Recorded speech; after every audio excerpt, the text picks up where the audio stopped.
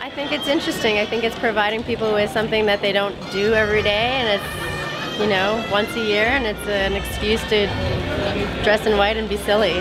I know that there are different opinions on the event, and I just think with its popularity and as it continues to grow, it will be more inclusive and it'll be really great.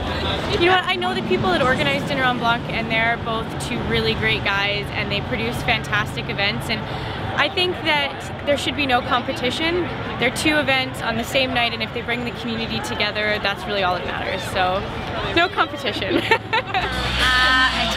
because it's one of the most fabulous nights in Vancouver. Everyone gets dressed up and excited. Yeah, this is actually my first year coming, and I've heard a lot about it. Everyone gets excited about it, and so I wanted to see it myself. It's always in a beautiful venue, So I'm an East Van guy. This is a very East Van kind of event. As it happens, I don't have any all-white clothing anyway, so I've got lots of all-black clothing, so it was easy to dress for.